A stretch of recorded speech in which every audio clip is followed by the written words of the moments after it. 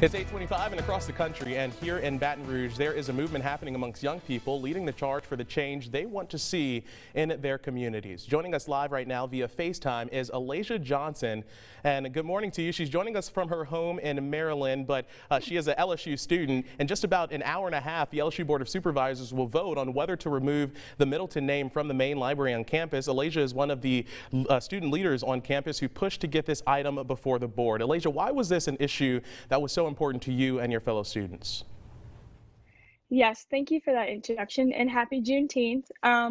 This platform, Black LSU, is something that me and other student leaders in Black LSU have decided to come together and create because we felt administration just wasn't supporting and meeting the needs of what we needed as students and just as individuals. So Middleton Library is a prominent place on campus, but the issue is his past being a segregationalist is just a chilling memory of what the role of LSU has played in racism and desegregation.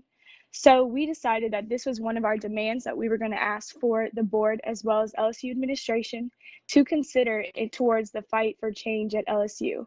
The climate of LSU is just always pushing diversity and inclusion, but we're not really getting policy that mirrors the current student population or just the climate of the world right now.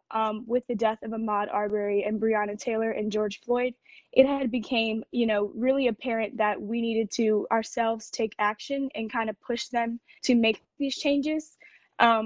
It's unfortunate that right now had to be the time that we did it, but I'm just more than happy that we were able to come together for this time and, that the board is actually deciding to vote on it. Absolutely, and that vote again is happening at 10 o'clock this morning. We should say that the Middleton family has come out and denounced these plans to even have the board take a look at this. You've been in the rooms with LSU administrators, with your fellow students, talking about these plans and even plans past just the library. Are you hopeful that the plans that the university has released in terms of being a more diverse and inclusive university and campus will actually come to fruition?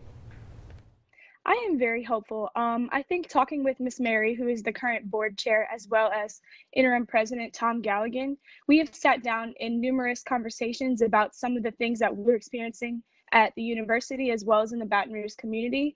They have agreed to several different policy changes, which includes hiring more diverse faculty, more programming towards us, and even coming across for more funding for our programs in our African American Cultural Center. So I am very hopeful that this will just be the first of many steps towards a better and more inclusive environment at LSU. And again, we'll see what the board decides to do at 10 o'clock this morning. Miss Alaysia Johnson, thank you so much for your time. We appreciate it. Thank you.